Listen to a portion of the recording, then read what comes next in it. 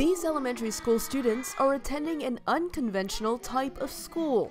Classes in all subjects are taught in both English and Spanish.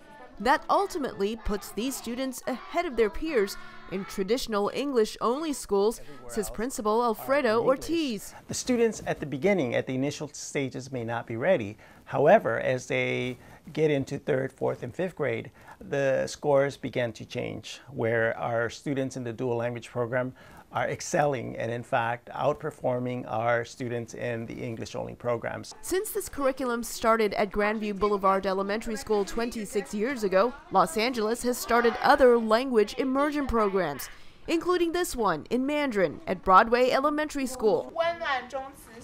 Both Spanish and Mandarin immersion schools have grown over time. Susan Wong is Broadway's principal. The Mandarin immersion program grew 4 classes per year and slowly filled up the school, and to the point that we really need to think about another space to grow the program. In the last 10 years, the number of bilingual programs within the district has quadrupled.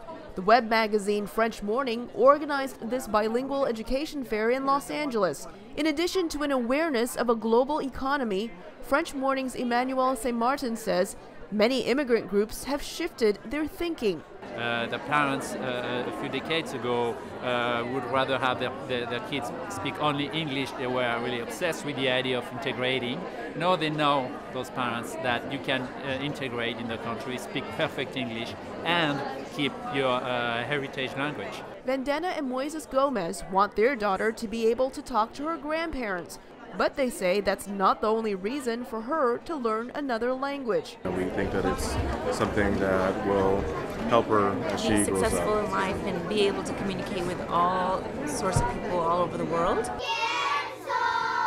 New research also indicates being bilingual can enhance cognitive abilities, and some studies even find that speaking more than one language can delay the onset of Alzheimer's.